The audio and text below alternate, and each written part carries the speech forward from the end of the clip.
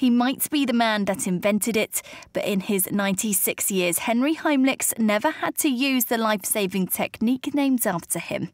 Until this week. She was sitting in a chair, and I turned her around so that her back would be exposed to me, put my arms around her, and pressed where I described it on the abdomen below the rib cage. And after 3 compressions, this piece of meat came out, and she just started breathing. Her whole face changed. He saved the life of Patty, a fellow resident at the senior centre he's lived in for the last 6 years.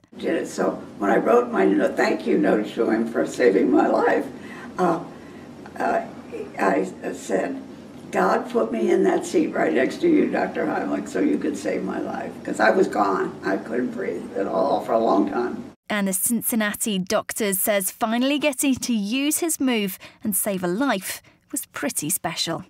I sort of felt wonderful about it, just having saved that girl. And though I knew it was working all over the world,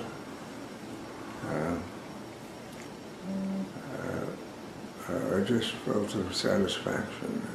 Engine ignition, lift off.